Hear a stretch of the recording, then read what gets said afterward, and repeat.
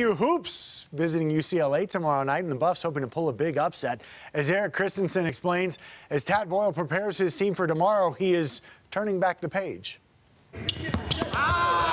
As the Buffs prepare for a trip to UCLA, Tad Boyle is making his team watch film how they beat the Bruins a year ago. McKinley Wright for three. I want our guys to understand how you put yourself in a position to beat a team like this. It's not easy, number one. We know that. It won't be easy this year. For CU, guys like McKinley Wright are gone. But for fifth-ranked UCLA, their Final Four team is intact and considered a national championship contender.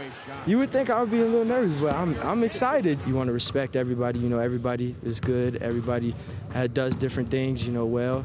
But you don't want to go out there fearing nobody. So the opportunity in front of CU is significant. They've lost 21 straight games on the road against top 5 opposition.